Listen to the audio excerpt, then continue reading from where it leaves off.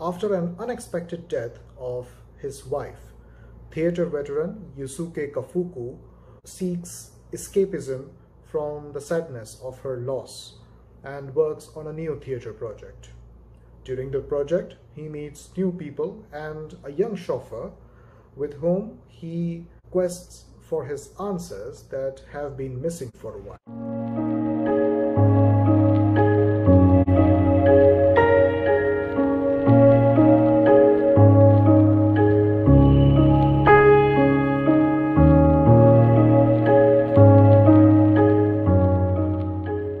Hey everyone, the Dark Knaik is here.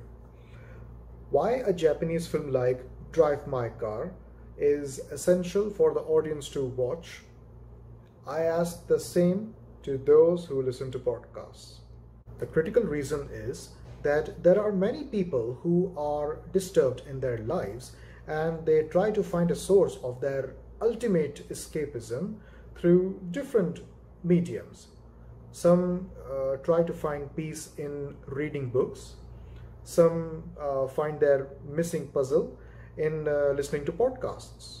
In the same way, this 3-hour drama captivates that particular audience who search for answers after losing something or someone very precious. This masterpiece, when watched, runs in your veins and grows with time.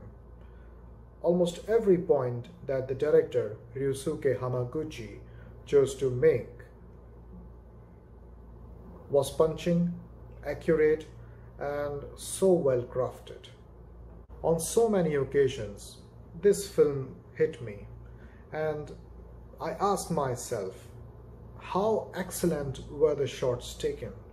Like Kafuku returning home after the flight gets cancelled, or Kafuku's supporting actors trying to continue the performance, or Takatsuki's 12-minute conversation with Kafuku in the car, or the heartbreak moment of Atari showing to Kafuku her childhood home, or the mute girl cheering the old character in the final act. I think it is the method that keeps all this storytelling, shooting a scene and making it look beautiful, compelling performances roll into one, and give a product that stops your breath for a second or make you thoughtful. Films like this move you because Drive My Car is easily one of the best visual translations of human emotions.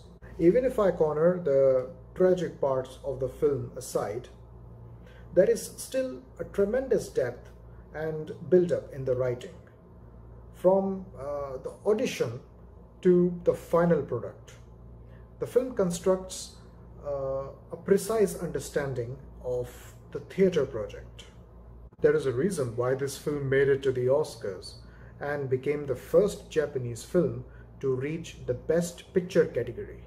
Drive My Car created history by becoming the first ever non-English language film to win Best Picture from all the 3 major prestigious American critics groups that are NYFCC, New York Film Critics Circle, NSFC, National Society of Film Critics, and LAFCA, Los Angeles Film Critics Association.